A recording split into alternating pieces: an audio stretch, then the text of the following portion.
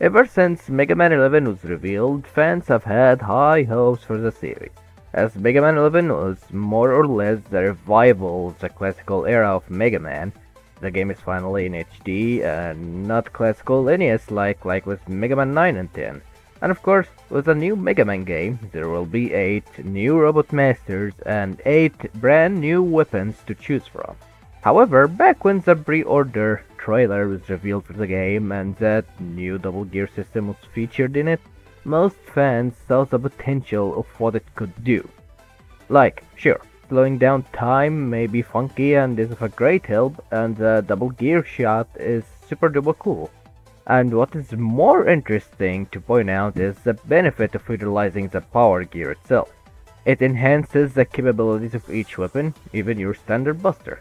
Like unlocking more powerful variants of the weapon, like with Pile Driver, making a new quirk out of a weapon like with Blazing Torch and Acid Barrier, and so on and so forth. And not only that, but outside of the power gear variants, the new suits Mega Man gets when using any weapon are very good touches and quality details in my opinion, because they emphasize more on how Mega Man even emits such variable power. And well, today I, Kroby, want to show you all how these ideas from Mega Man 11 could apply to the older weaponry that Mega Man obtained throughout his older days. The essentials to accomplish that are new power gear moves, a new suit containing a buster variant, and a helmet design for Mega Man with potential little add-ons here and there, like a mask design or maybe even a sort of engine supply behind his back. Again, they're just extra add-ons, only if I think they fit. In addition to adding new power gear moves, I'm also thinking about changing some of the weapons because I either think they need a revamp or I just have a different approach for them, or straight up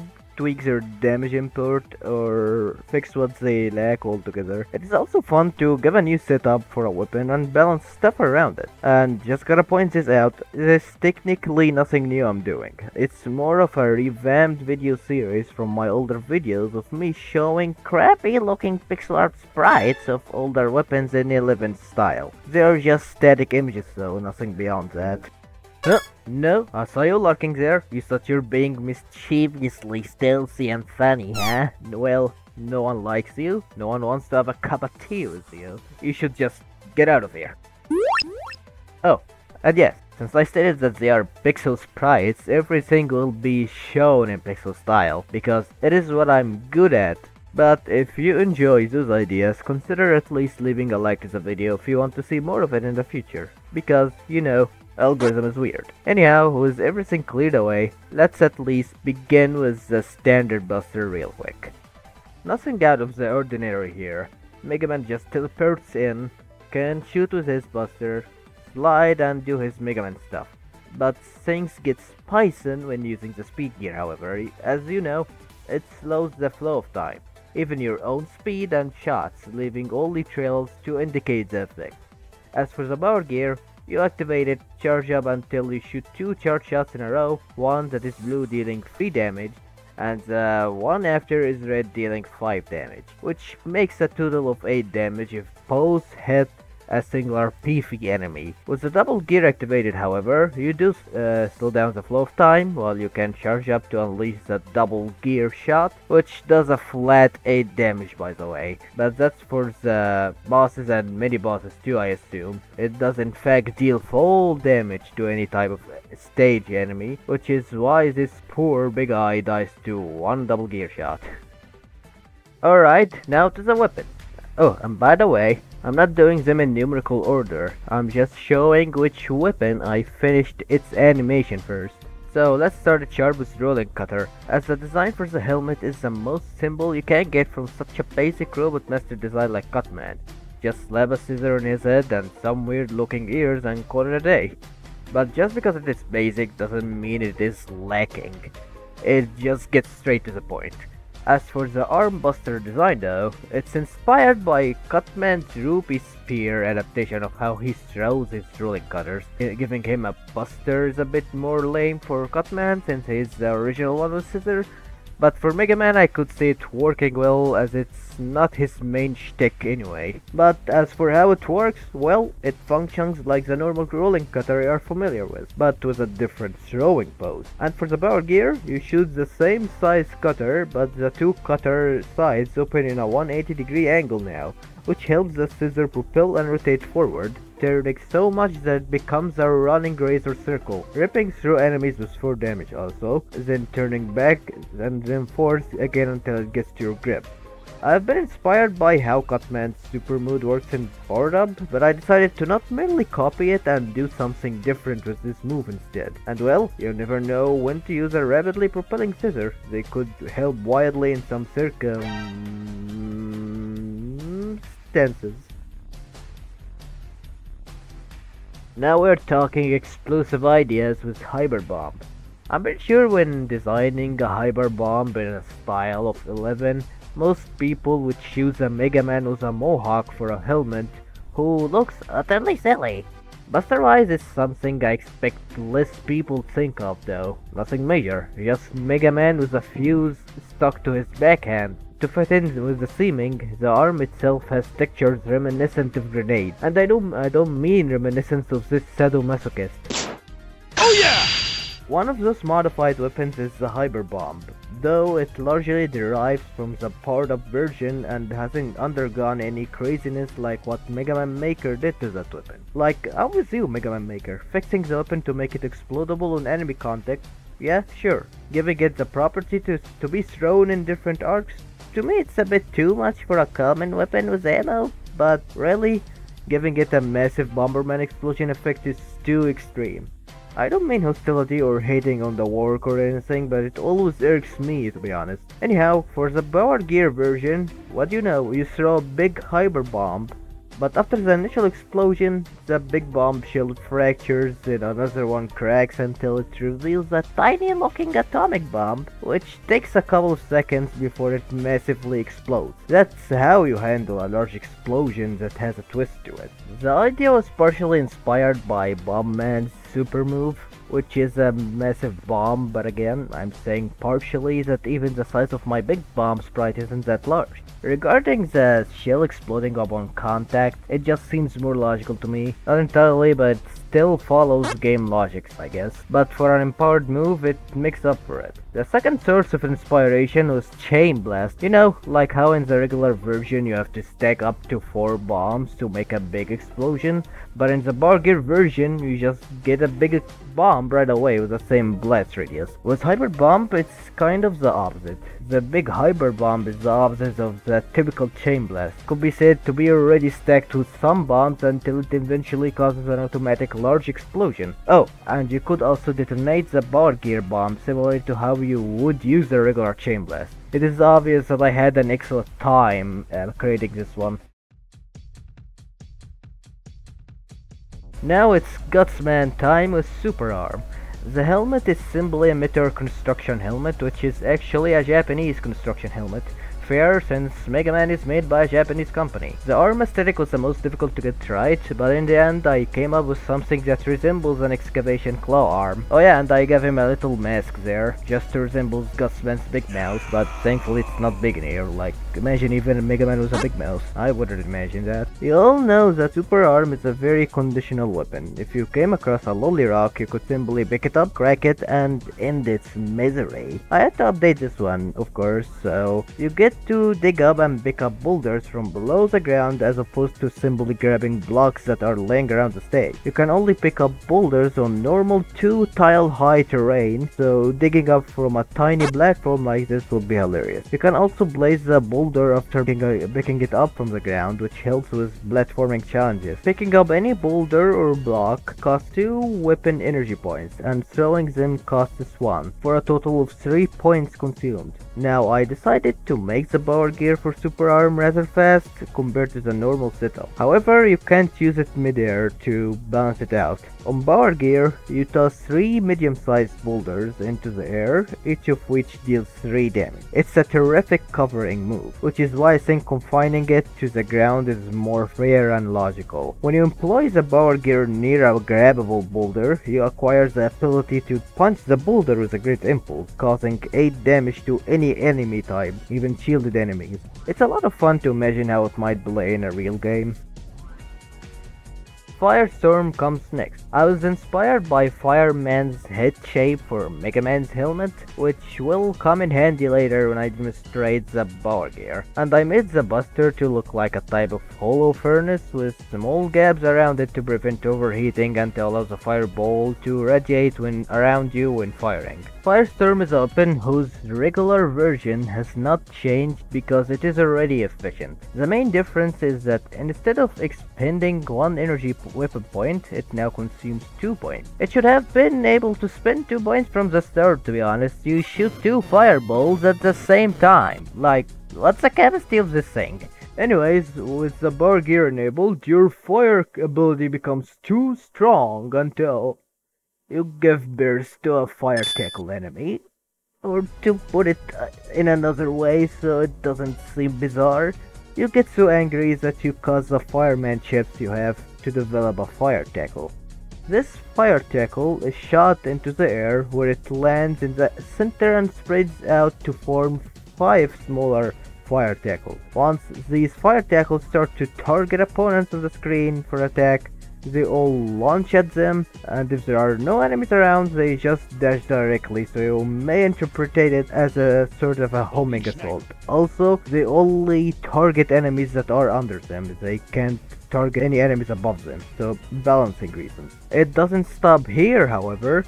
When you are underwater, you are no longer able to shoot a forward fireball. Instead, you are able to only create the revolving fireball around you, this time costing 1 weapon energy point. When in the Power Gear form and underwater, you create a burst of hot water above your head that deals 4 damage to any nearby enemies. And because it is a burst of boiling water, it would probably hurt. It's science, everyone.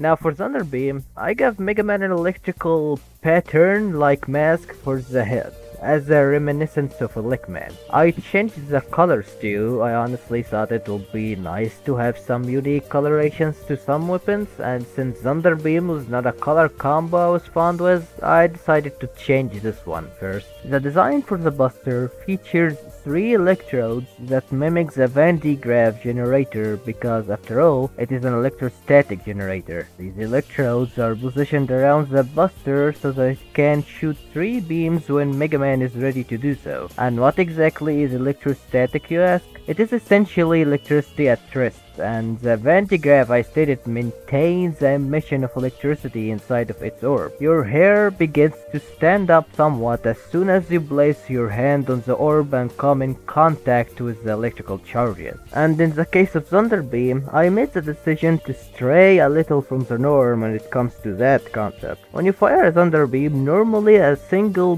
beam of electrical current would be discharged and travel forward, as opposed to that Van de Graaff. It would feel static if it was true. However, when you jump, the electricity follows your position and attempts to firmly secure itself to the source position, and that's where the Van de Graaff kind of concept comes in. And also it makes it impossible for you to let your arm down until the Thunder Beam finishes moving. Additionally, I altered Thunder Beam's behavior in that way to make it reasonable and fair. Like, you know how absurdly overpowered the Thunder Beam is in Mega Man 1? The main beam has a relatively large hitbox and can fire 3 directed electrical spaghetti wires that each deal stupid damage. It also requires just 1 point per use. If it hits the enemy correctly, this version will inflict 3 damage to the enemy twice. And when in Power Gear mode, it retains the position following characteristic of the electrostatic Thunder Beam idea, but with the old Thunder Beam behavior this time. The beam will mirror the same distance and continue to apply the velocity when you turn around in the opposite direction while it is in motion, with no reset to its horizontal position at all. Here is Ice Slasher now. The helmet shape is kind of adorable. All what MegaMan has is an ice hoodie like Iceman, and the Buster has turned into a Sub-Zero cone freezer. Since the Ice Slasher is a utility weapon, it hasn't changed. Changing it would probably make it less effective. I considered changing it, but I ultimately decided to leave it with the power gear. You create a ripping icicle out of a nitrogen water that freezes quickly on air, dealing 3 damage to the enemy. It then freezes for a short while until the ice effect breaks, dealing an additional 3 damage, and the icicle scatters after the cracking, dealing 3 damage to nearby enemies. However, you cannot stand on frozen enemies. Super Arm is already there for creating platforms, so Alright, Time Slow is next, and this time I'll stray from my criterion of demonstrating the weapons I had finished with first, because Time Slow was the last one I finished with. And why is that? Since I prefer keeping Oil Slider to be the last and Rolling Cutter to be the first. I don't know, I feel it's natural like that, or I'm just weird, I have no idea. Anyways, the design is rather simple. Clock bells for a helmet with a crystal for a forehead, and wrist watches without the watches, with 2 protrusions coming from each arm. The design is set like that since I borrowed how Time Man Blazing powered up almost exactly. Let's see. You fire 2 clock hand arrows similarly to how Time Man fires them, with an angle being the only difference. It's similar to how you might see a clock with 2 clock hand arrows at random angles in the case of Time Man, but in my situation the angle is set to 90 degrees. 1 clock hand arrow deals 2 damages, and shooting both results in a 2-point reduction of energy. Unlike the speed gear, which slows everything around it, including you and your firing, with Time Slow you can charge up to slow the speed of anything else but you and your shot. In contrast to Powered Up, where it only lasts for 2 uses, Time Slow costs you 4 points this time. When you power gear, you simultaneously slow time and increase any weapon's fire rate, which comes with a risk if you don't want to quickly use up your weapon's ammo. The effect will still be retained even if you turn off the power gear. Due to the effect's relation to speed, the effect is now blue to indicate the rate of fire bar. However, if you have a better idea of what I might possibly do with this Time Slow, please let me know. I believe this version to be mediocre or overly blurry for a power gear. Perhaps I could increase your fire rate without affecting the speed of the enemy. Leaving of what I believe is the best for last, we have Oil Slider. Design-wise, Rock obtained that oil drop shape for a helmet, which is nothing new considering Acid Barrier achieved a shape for a helmet that is reasonably similar. As for the Buster, it closely resembles those old-fashioned oil can spouts. Oh, and Rock also has a cool red scarf now, just like Oil Man. Although, it's your stroke with eyebrows. Oil Slider received a significant overhaul. Old Oil Slider only allows you to shoot 1 oil blob at a time, rendering you useless until you step on the darn stain of oil. In addition, you are not allowed to shoot any additional blobs, which was outrageous. It goes without saying that the main goal was to use it as a slide, but it was still a bit poor. So I had an inspiring idea. Being a MegaMan 8-bit deathmatch player, I spent a lot of time playing that game and its mods, centering more on the classes mods that allows you to play as robot masters, and what do you know? Oil Man is there. One of his moves is to charge up your oil container, spray some oil blobs on enemies or leave them on the ground. And if you charged up again and stepped on the oil, it would slide by itself and deal stupid damage because they're stacked. Regardless, it's a move that could be modeled after for this change. When you step on an oil blob that has been shot into the ground, it morphs into a sled automatically, moving forward like a ground-hugging weapon and dealing 2 damage. However, there is more. Up to 3 oil blobs stacked on the ground can morph into a slightly larger version, and will deal 4 damage if only 2 oil blobs are stacked, and 3 damage if 3 are. With that, you could even spread some oil blobs around randomly on any surface. However, as soon as someone steps on one of them, the other one will grow larger as if by a snowball effect. Here is another amusing one. If you slide on an oil blob, it will quickly boost your sliding motion and allow you to slide a little farther as well. And as you can see from this example, MegaMan was also able to use Super Slide to close a 2-tile gap. And when you power gear, you essentially perform the same oil sliding maneuver as before, except this time you don't need to shoot a blob first like before. Instead, you can activate it in place. By pressing down and jumping, you could perform a double jump, allowing your oil to slide off of you and keep sliding. And finally, when you perform an action underwater, there are unavoidably some water physics at play, such as the oil blob rising to the surface and the ability to float when you slide. I adore it when physics is applied to video games rather than paper. But anyways, that wraps it all, awesome people. Hope you enjoyed this demonstration. Of course, there will be more of that sort of content to come, even though it takes me some time to do so. In the meantime, I hope you stay healthy and lead a great life. Thanks for watching and see you all soon.